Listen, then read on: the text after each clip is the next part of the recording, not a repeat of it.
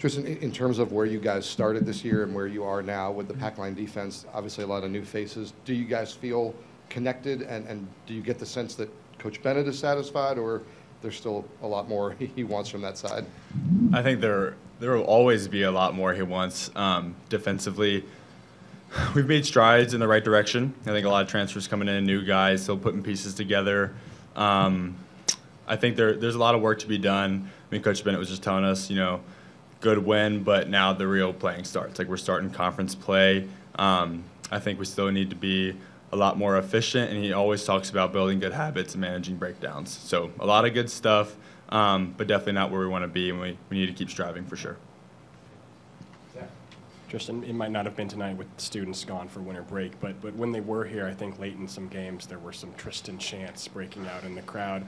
What does that mean to you, and why do you think you've become popular? I don't know. I don't know. No, I've loved every aspect of this university, and I think a big part of my experience has been basketball, but also touching other parts of grounds and other communities. So I personally know some of the people who try and start that chant. And I don't tell them to; they just do it. Those are my guys. But yeah, I think it reflects UVA as a whole, even just beyond basketball. It's just a super loving community, and I've felt that in academia, through other communities, through basketball. I mean, it really just warms my heart to hear it. You get a little nervous, but I'm like, all right, I've got the fans behind me. I've got obviously my teammates and coaches behind me, so it definitely warms my heart. Reese told us after the Memphis game that it was going to be hard to go home for the holidays with kind of that in the back of your mind. How did this group kind of handle that, get over it, or use it, and kind of come out tonight and play much better? Yeah. I think it was important that, Reese said some good words to us after that loss of just, enjoy the holidays, be with your family. It's important to get disconnected in that way. But when we came back, he grabbed us and was like, listen, we need to lock in, we need to focus. Wisconsin was a tough loss. Memphis was a tough loss. Those are two really good teams. But we know kind of the answer. We just have to put in the effort to do it. We need to be a lot more sound. I think in both games we were competing, but then we kind of let it go at the end. And it's just about being sound and tough. I mean, Coach has been preaching that the last couple of games, be sound and tough and play our way. I think that's what we're trying to do in practice and here forward. And it's only going to get tougher, so we really got to make those adjustments. We'll start with questions. Andrew, what has the transition from St. Thomas to UVA been like for you, basketball and off the court as well? I mean, yeah, it's been a lot different. Obviously, just the level of play and stuff like that. But, I'm just blessed to have great people around me helping me through that transition. Whenever I have questions or need help with things, they're always there to answer them. And, yeah.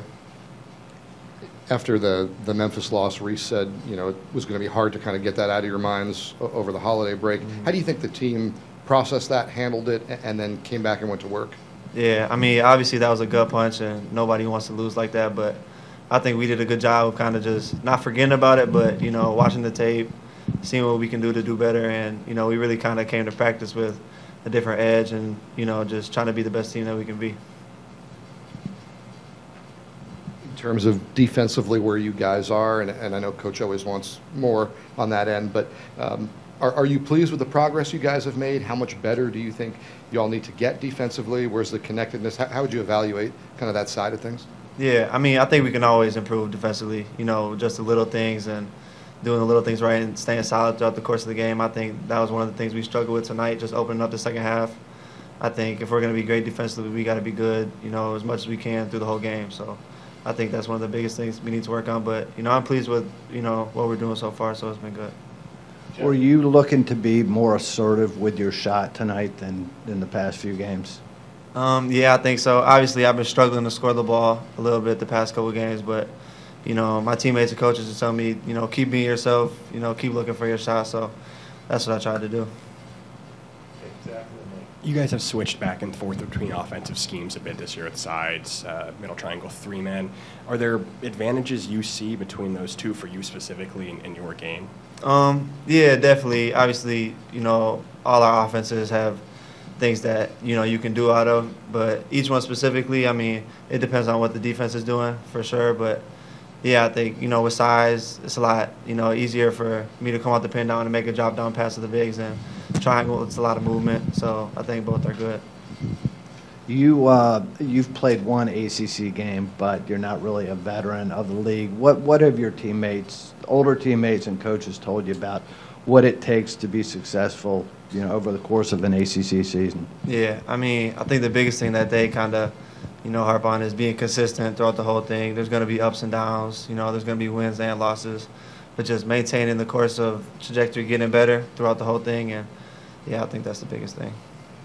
I asked you, I guess it was last week, about Jordan, and you talked about the work he was putting in practice.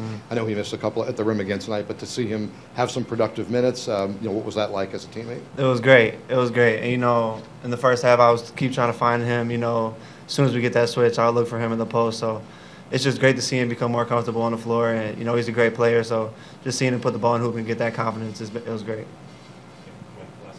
And I know that there's probably not much doubt here, but McNeely had a couple of rough shooting games. He knocked down a couple threes tonight. How big do you think that was for him, and what's been his kind of approach to things as you've seen it? Yeah, I mean, I think it's great for him. I'm always trying to find him.